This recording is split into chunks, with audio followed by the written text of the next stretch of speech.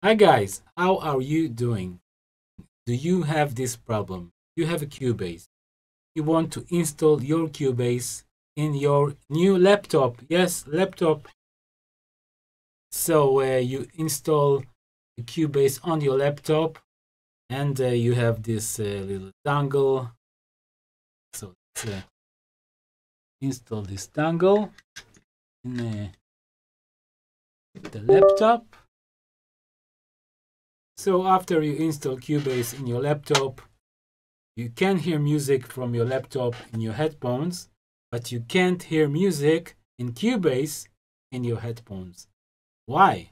Let's go and find out and solve this problem. Stay with me. Go to the tab Studio, Studio Setup, Control Panel. Now you see you have to mark Real Take Audio. OK.